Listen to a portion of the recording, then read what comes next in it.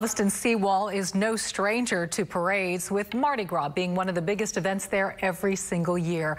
But today, there was a different kind of procession. Beads and floats were not the focus this time. Instead, caps, gowns, and graduates. Channel 2's Bill Barajas live along the seawall where Ball High School seniors had, well, a ball. Bill? Yeah, that is an understatement. It was quite the turnout and such a beautiful day for it. Now, we are here along 69th and the seawall, and this entire area was just crowded with purple and gold, proud parents, happy students, and just an overall feeling of excitement, something they haven't had in quite some time. Congratulations!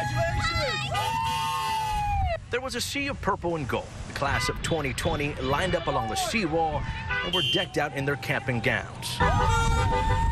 Their proud parents were at their side as they were cheered on, honored by what seemed to be the entire island. It's pretty rare that we come out together like this, especially for us. We feel very special.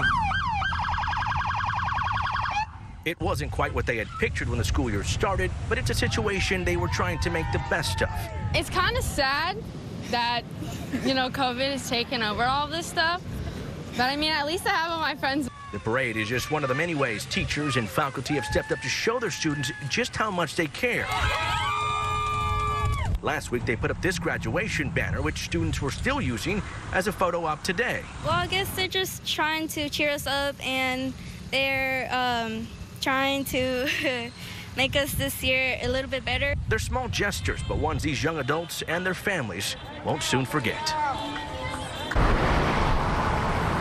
And I am told the last day of school is scheduled for May 22nd. I am also told that school officials will continue to honor these seniors, this senior class, through the month of May, and they are planning a graduation ceremony for June 22nd. Live in Galveston, Bill Barajas, KPRC, Channel 2 News. Oh, awesome to see all those smiling seniors, Bill. Thank you.